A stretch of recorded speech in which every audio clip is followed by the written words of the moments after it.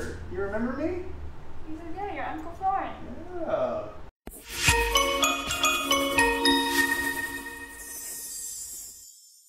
Hey guys, what's up?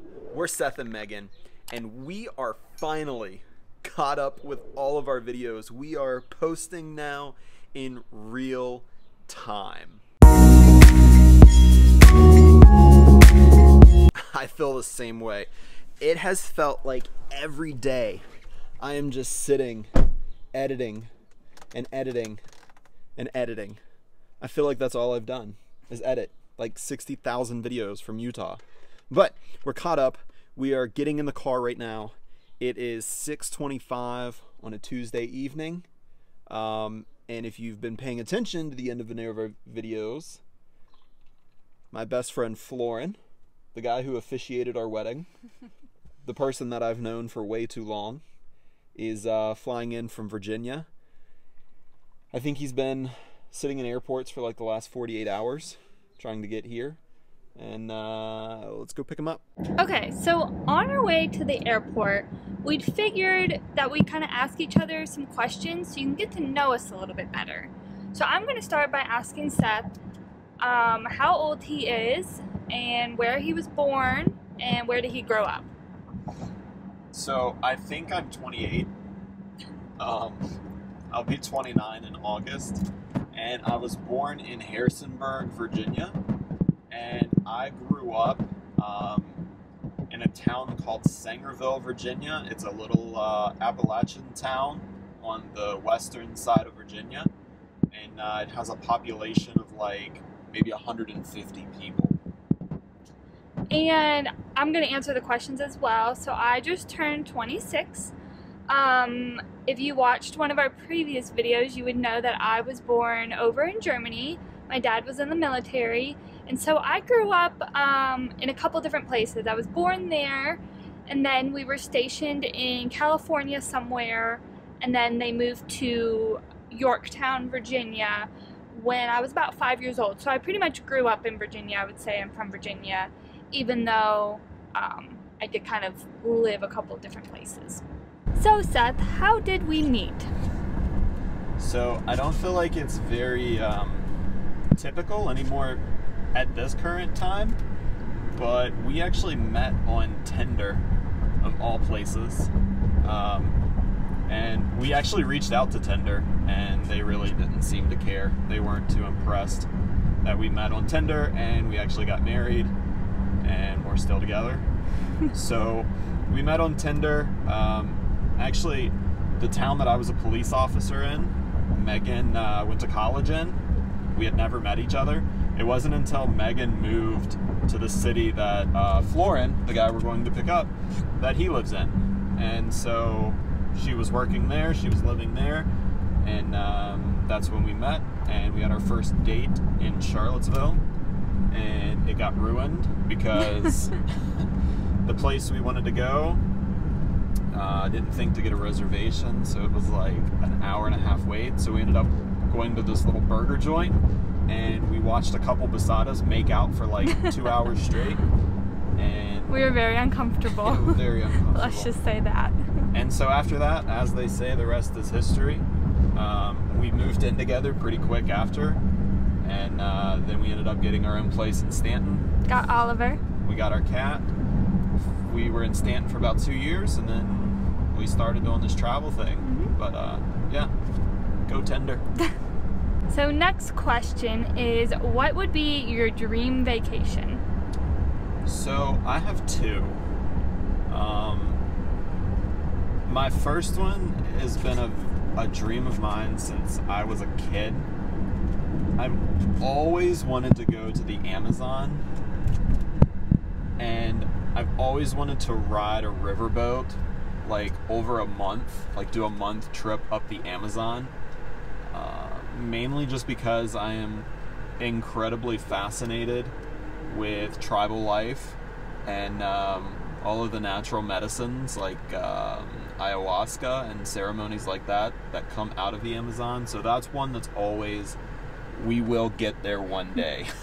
I don't care if I'm 70 years old, I will go to the Amazon and I will ride a riverboat.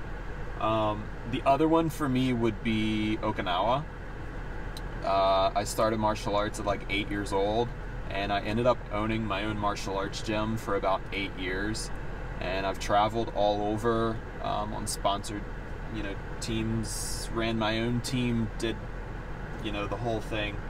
And just to go to Okinawa and train with some of the guys that are in my martial arts styles lineage that would be an amazing vacation. It would be a working vacation, but it would be an amazing vacation. And if anybody knows me well enough, they know what my dream vacation is. I've wanted to go here for a very long time. He knows. It's Thailand. I've wanted to go there for forever for a couple reasons. One is they have like the world's most beautiful beaches, and the beach is definitely my favorite place to be. And they have whale sharks. It's one of the few places in the world where you can swim with the whale sharks. And so I definitely want to go there for those two reasons. We're gonna get there soon. I feel it. We're going. So Seth, how many tattoos do you have? So I have one on my foot. That was the first one I got. I got it when I was 18. It says faith across the top of my foot. And if you're looking at getting a tattoo, do not get one on your foot because it hurts. I've got one on my finger. I've got a cross. I've got 3 stripes. I've got the prayer hands. And then on the other side, I've got the hand of David touching the hand of God from the Sistine Chapel. So 1, 2, 3, 4. I've got 5. And I'm planning left arm to be full sleeve, right arm to be either maybe half sleeve or 3/4 sleeve, or maybe I'll just turn it into a full sleeve. I don't know. But that's all I've got for now, and definitely more to come. And I just have one. It's on my like rib cage area, and it's actually in my grandmother's handwriting. It says, "Have courage and be kind." I almost forgot for a second. I feel like a lot of times you have stuff like a tattoo and you're like, wait, what does it say again? Especially because I don't really see it that often. But until you start tattooing your hands, I've noticed that I notice this one like every day, because you look at your hands a lot and I forget it's there until I look down. But every day it's like, you forget about your feet, you forget about arms. But I feel like hands is one that, I don't know, I just haven't forgotten that I have that one. So our last question is going to be, what is something that the viewers of this channel don't know about us? So if you follow us on Instagram, you might have caught on to this. But I actually have a diagnosis of OCD, so obsessive compulsive disorder, generalized anxiety disorder, and major depressive disorder.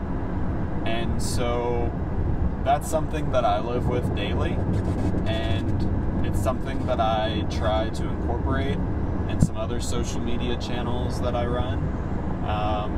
But with this channel, I'd like to start bringing more light to that in order to bring awareness to mental health, because it is such a huge issue, not only in this country, but in the world. And I think that once somewhat of a platform is established, you need to start using that for good. And we are super, super thankful to have 180 subscribers.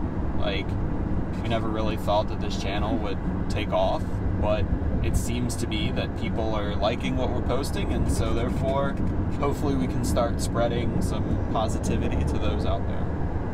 And something that people might not know about me is, while I do love nursing, and that is a great job, I always thought it would be super cool to like go to Africa and work on like an animal sanctuary, an elephant sanctuary, something like that. I don't know, working with the animals too. I think that would be like my second passion, besides, being a nurse. And just traveling the world. Like, I think it'd be super cool just, travel the world full time with our cats somehow. Make that work. But that would be really awesome. Okay, so thank you for playing. We are here to pick up Florin now, and I'm gonna show you why I hate the Phoenix airport. Look at this. There's this like track that you have to follow, and you can't stop. They won't allow stopping. The last time Meghan was like, I'll be there in 3 minutes.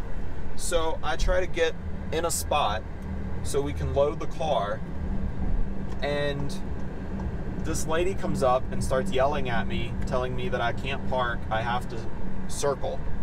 So there's a circle lane that just circles the building constantly, and you have to just make laps. That's all you can do. If you're actively loading, sure, that's fine. Otherwise, all you can do is drive circles.